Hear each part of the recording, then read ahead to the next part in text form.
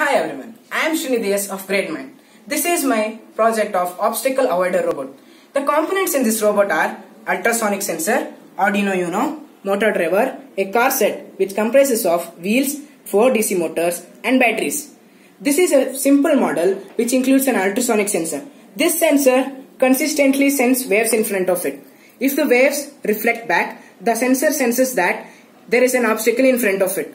It instructs the Arduino Uno that to stop the vehicle. The Arduino Uno then instructs the motor driver which stop the motors.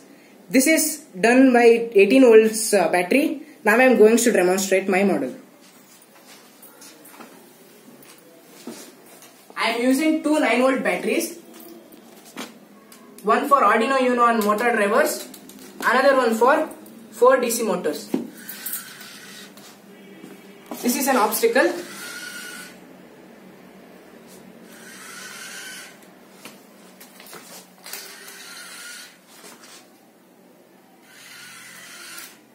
When the obstacle comes in front of it, it reflects the waves and stops.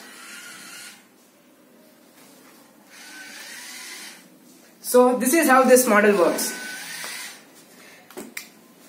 The uses of this model is, it avoids accidents, it can be used in industries to move vehicles without any damage, and it is useful in our country.